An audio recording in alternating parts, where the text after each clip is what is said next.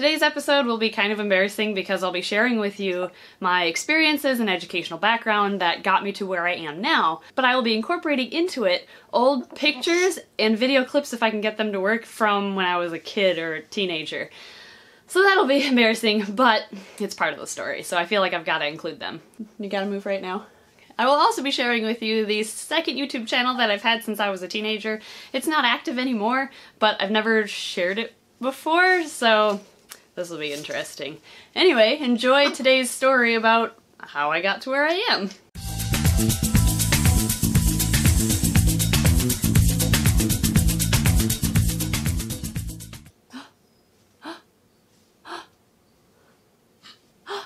Can you go dancing? Good girl! Good dancing! What a pretty girl. You're a good girl. As I'm sure you already well know, I have always been an animal lover. It started with cats when I was really young, and then once I realized I was allergic to cats and dogs, I had to take an alternative route if I wanted to continue having pets. So when I was in 5th grade at 10 years old, I received my very first parakeets named Sunny and Timmy, and they were the gateway animal into the exotic pet world, basically. Shortly afterwards, I got a couple of cockatiels named Katie and Kyle. Kyle was really cool, he knew how to talk. And when I was 14, I kind of jumped in size and got my first macaw. It was a green-winged macaw, he was a disabled bird, he only had a couple of toes, his name was Buddy, and he was the bird that got me hooked on macaws. I think they're my favorite type of bird to work with, they're just incredible animals. Also at 14 years old is when I started my first job. I worked at an ice cream store called MACAWS. They still have my favorite ice cream that I've ever had before. I worked there for a couple of years, but then when I was 16, I started working at a cookie shop instead. I was a professional cookie decorator at Cookies by Design. In case you couldn't already tell, I have a huge sweet tooth, so working at both a specialty ice cream store and a specialty cookie store, I consumed way more sugar than I should have on a daily basis. But it was so delicious the calories didn't count, I figured. At 16, working at Cookies by Design, a couple of my pet ownership things changed and I no longer had my green-winged macaw or my cockatiels.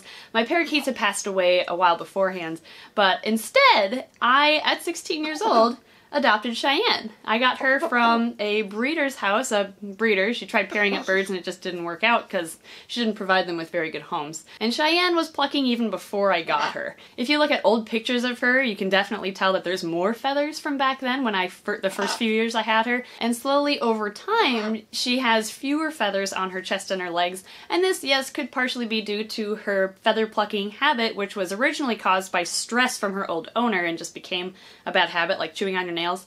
That has maybe gotten worse over the years, but I think most of her now lack of feathers is due to the fact that the follicles are no longer functioning properly.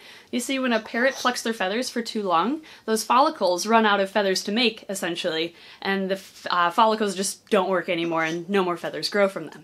So all of these follicles on her crop, here, let's show.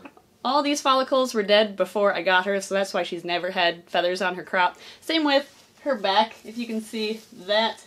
There's never been feathers on her back since I've had her. The ones that have changed the most would be her chest feathers, and that's because they do kind of grow in still, but they're slowly dying off too. So it's unfortunate, but I'm getting a progressively more naked bird as I have her. But your personality makes up for it. You're a good girl.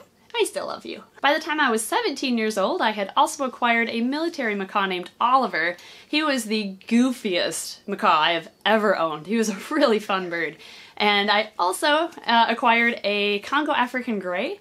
And African Grey parrots are very smart birds. I actually purchased mine as a freshly weaned baby from a wonderful breeder. I named him Oscar and he knew how to say over 100 words and phrases. He could count to 10, he knew tricks. I did a lot of clicker training with him to do basketball, ring toss, things like that.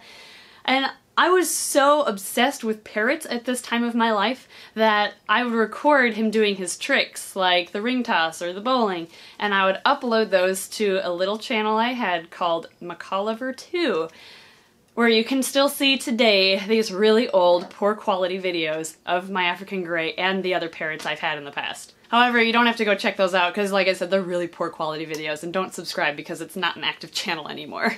The last big thing that happened when I was 17 years old is that I left my cookie decorating job and I started working for PetSmart. I worked in the pet care department, and that job actually helped me pay for college. I graduated high school in 2009, and during that time I got my first year of college done with through the PSEO program. If you're in high school or junior high, I highly recommend, if your state offers it, taking advantage of the PSEO program, because it's post-secondary enrollment option, I believe it stands for, if I remember correctly. But basically it's free tuition and free books while you're in high school. It's like a nice perk to getting a head start on college. I completed an entire year, which saved me not only a year of money from college tuition, but also an entire year of studying by the time I graduated from high school. Anyway, after I graduated high school, I continued working at PetSmart, and that's actually when I met my first boyfriend, named Ed, who I am now married to. I married a customer. Ed was shopping at PetSmart. He had recently acquired a blue and gold macaw of his own, so we met over parrots. And of course he was referred to me, being the bird nerd at PetSmart, and I gave him the advice he needed to take care of it, and we just kind of clicked from there.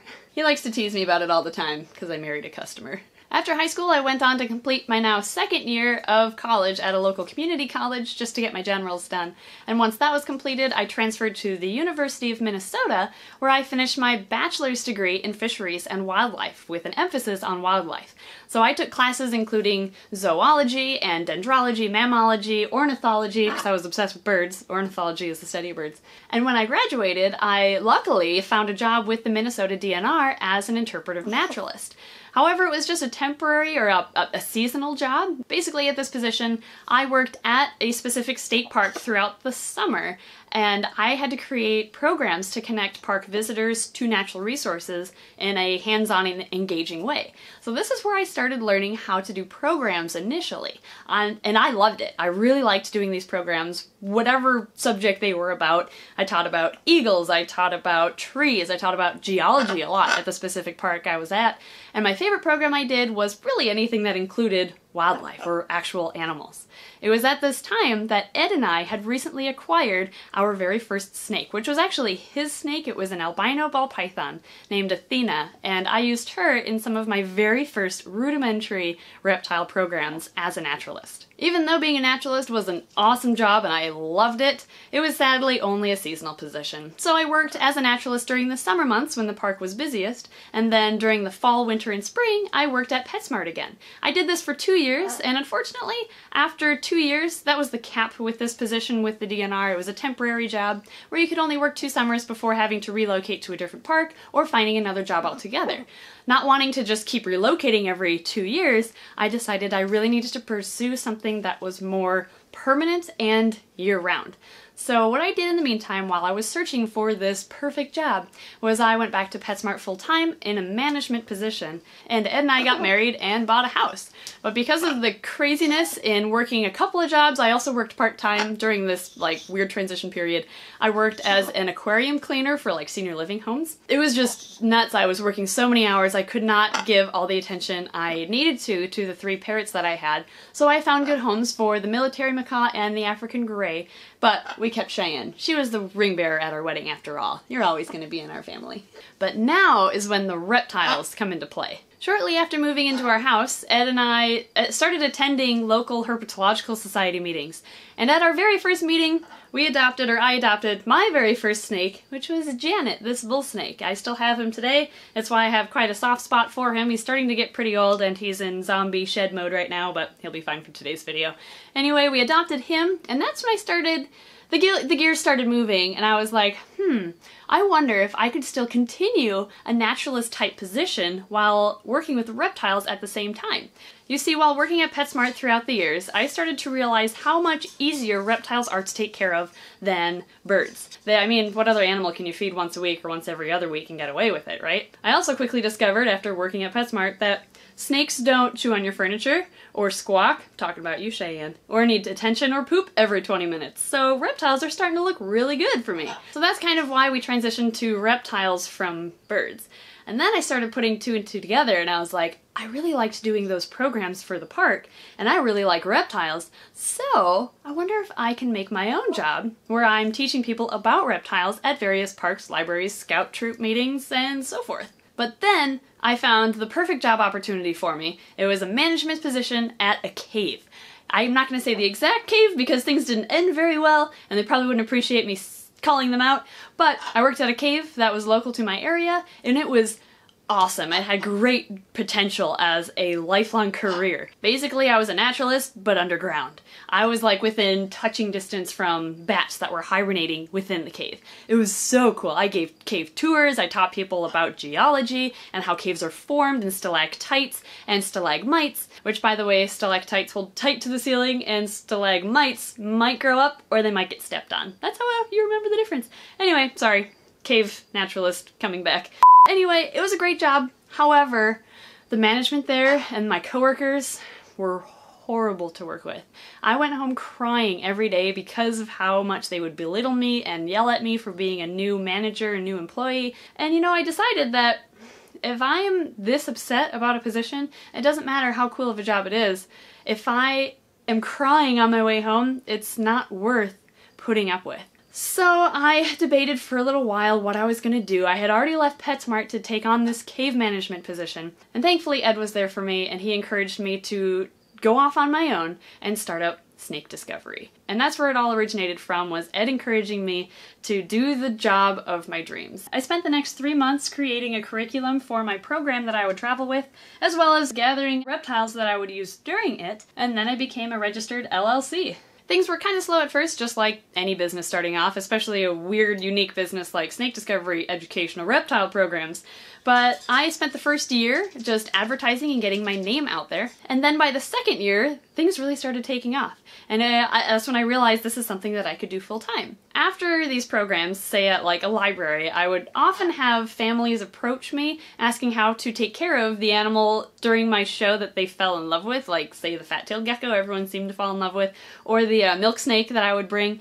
And I would answer some of their questions, but I was kind of on a schedule, and I still am. I have to like take off to my next program right away. So I started feeling bad that I couldn't answer all of their questions. And that's when I was like, well, what if I could direct them to a video I made on YouTube, so it's facts and recommendations that I agree with because I'm making the video. So that's really where the channel started, was giving me an easier opportunity to teach people about reptiles after a show by just giving them a link to a video that I made that they could learn from.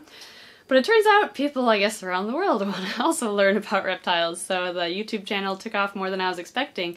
And now it's a major part of my day-to-day life, and it's been a lot of fun. So I kind of juggle the YouTube channel and my programs on a day-to-day basis. I also, when I was in college, started up exotic pet expos in the Minnesota and Wisconsin area, so I'm an event coordinator for those, but that's a whole nother story for another day.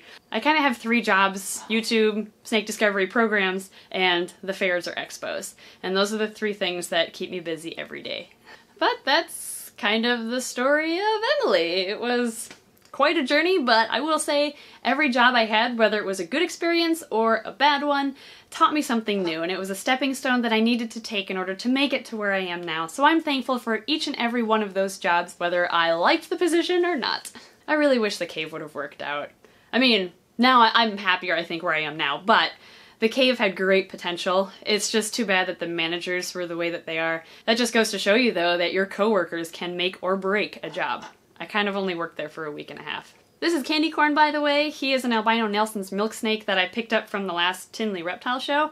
When I initially got him, he was wiggly as all get out and he was wild, but look how much better he's gotten, guys. I've been working with him to trade him in to do programs someday, and he's doing really well. Anyway, that kind of covers all the steps that I had to take to get to where I am today. It was a crazy ride, but well worth it in the end. I couldn't be happier with what I'm doing for a living nowadays. Thanks for watching today's video. I'm sorry if it was kind of boring, but for those of you who were wondering, this video is for you. Thanks for watching, and we'll see you next time.